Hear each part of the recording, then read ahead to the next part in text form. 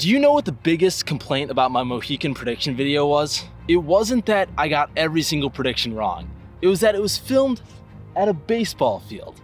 Well, some of you may not know that I'm a big Field of Dreams guy. And this field of runners at Ohio's Backyard Ultra is loaded with dreamers.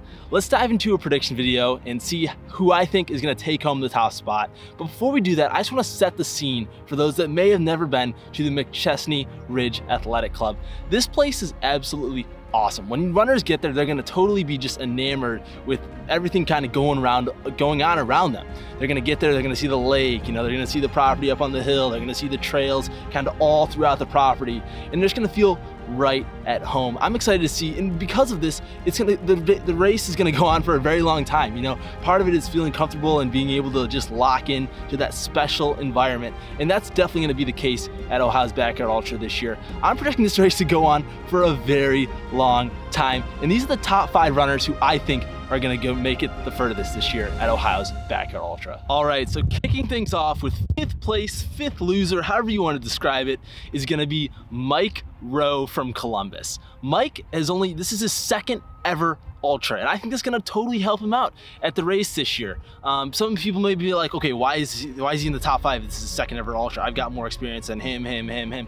Doesn't even matter. Mike went out to Ode to Laz Backyard Ultra in Michigan earlier this August, took home 2nd place, aka first loser at that event, and he ran 112 miles, absolutely crushing it out there. I think Mike has got the experience from that one event, but also he's still got the newness about it, ultra running, and only thing he knows right now is backyard ultras. And I think it's totally gonna bode well for him compared to people that have other ultra experiences who maybe are not used to sitting down that long at every single aid station. So I think this experience alone will help Mike out, and I'm expecting Mike to go very far this year at OBU. All right, 4th place, I've got to go into Andrew Waugh from Cincinnati, and this guy runs miles. And I mean, when I say runs miles, he runs miles. He's currently at 3,200 miles entering the event this year, and that's not even the whole year. So for those of you that don't know, Andrew was injured for the early part of this year and really didn't even get going running wise, putting on some massive miles until April. If he had the whole, January through April, he'd be over 4,000 miles this year, guaranteed. And so with the base that Andrew has going into this event, I think he's gonna do just absolutely awesome. He's also got the ultra experience. He went 18 hours at Tunnel Hill last year. He made it 100 miles in the inaugural Ohio's Backyard Ultra. He passed me like I was standing still at the Shawnee 50 a couple years back. I mean, the guy is just absolutely super talented. He did really well at the Great Virtual Race across Tennessee, which is just a multi-day, just gotta do a ton of miles, and he just racked up the miles from April all the way through July, and he's still doing it. So I think Andrew Waugh is gonna have a super awesome day, and he knows it. I think he knows that he's gonna possibly be in for a very long day or 2 or 3 or 4. So we're excited to see Andrew absolutely crush Ohio's Backyard Ultra. I've got him finishing 4th overall, 3rd place loser. All right, so for those of you that don't know, last year, 3 men were the final 3 at Ohio's Backyard Ultra. This year, I've got it flipping the script this year, going to 3 women will be in the final 3 this year.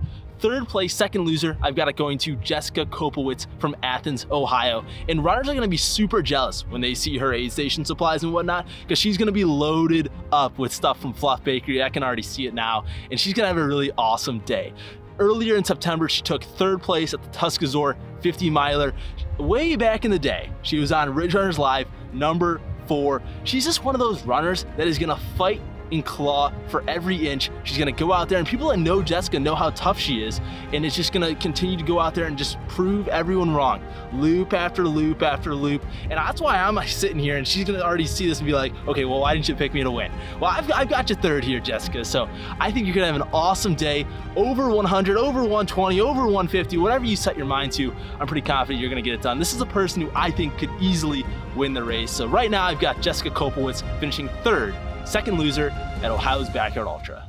All right, in 2nd place, AKA first loser, AKA also known as the assist in Backyard Ultra terms, I've got it going to Krista Peterson from Cleveland, Ohio. And Krista ran the inaugural Ohio's Backyard Ultra last year and ran 100 miles. And ever since then, she's kind of been doing more and more to climb her way up the the hours and distance.